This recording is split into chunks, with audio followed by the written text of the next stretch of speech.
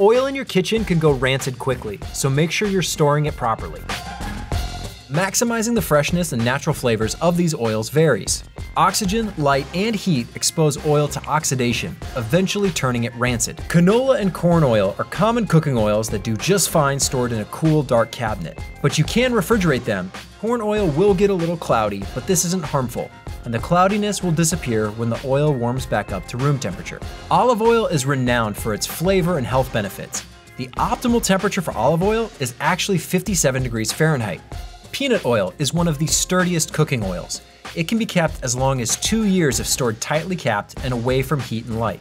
If you decide to keep peanut oil in the fridge, do note it will temporarily solidify. Coconut oil is very stable and when kept at room temperature has a shelf life of 2 years or more. That's because it doesn't break down when confronted with heat or light like many other cooking oils. Avocado, grapeseed, hazelnut, sesame, truffle, and walnut oils are especially prone to going rancid. For these and other delicate oils, refrigerating after opening is highly recommended. Kept cold, these oils will remain viable for about 6 months. Hey, thanks for watching. If you like this video, check out these other videos from USA Today to stay up to date with all the latest news.